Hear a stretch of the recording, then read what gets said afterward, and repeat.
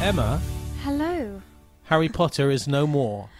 It's finished. It is the end. Hermione is now part of your past rather than your future. I know. Have you come to terms with this? Well, I mean, I guess. I don't really know. It's kind of, when you put it like that, it sounds like kind of a big deal. Yeah, I don't know. Thanks, Jamie.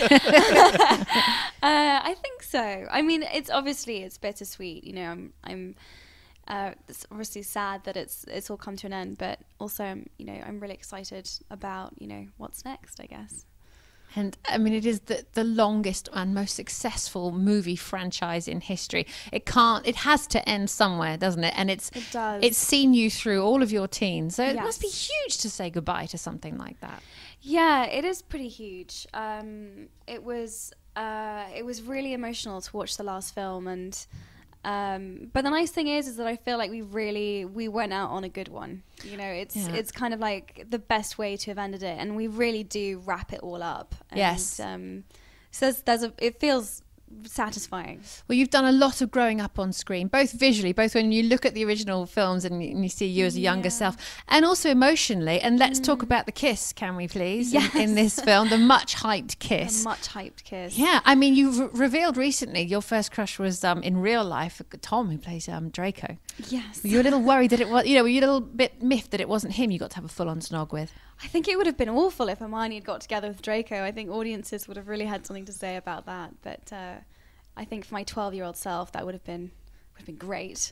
But no, the kiss with Rupert was awkward as hell. But I think, as you said, we felt the pressure of the fact that this moment has been so anticipated, and we've been building the tension to this moment for like 10 years. So I think we just wanted to sort of we were like, how are we going to do this justice? But I think we were pleased with the end result, so that's good. Did you talk about it prior, or did you go, you know what, let's just shut our eyes and go for it? David kept doing this, is that we wouldn't see in the advanced schedule that we were doing these scenes. I think he didn't want us to worry about them in advance, and so they told us the day before that we were doing the scene.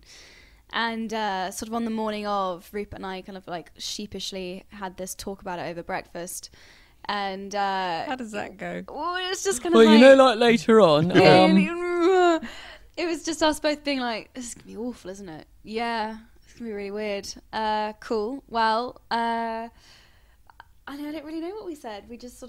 We both just agreed that it wasn't pleasant, and that we and that we were gonna have to do it, and that we wanted to make it as good as we possibly could, and that was it, really. Did you, now that it's all done and dusted, did you steal anything from set as a memento before you finished? Yes, I didn't steal anything though. Being my goody two-shoes self, I asked if I could have a few specific things. I wanted my time turner and my wand and my cloak. And so I've got those 3 things to keep. What are you going to do with them? Well, I've been asked this question. I realise I keep telling people where they are, and I'm terrified there's someone breaking into my house as we speak. In London, how do you ensure those? Exactly, trying to find these objects. I really hope I set the burglar alarm this morning. So I won't say any more, but they're somewhere. Hidden very well. Yeah. With Don't a big try guard and find dog. them. Yeah. It'll take a whole an trilogy army to track those down. Yes.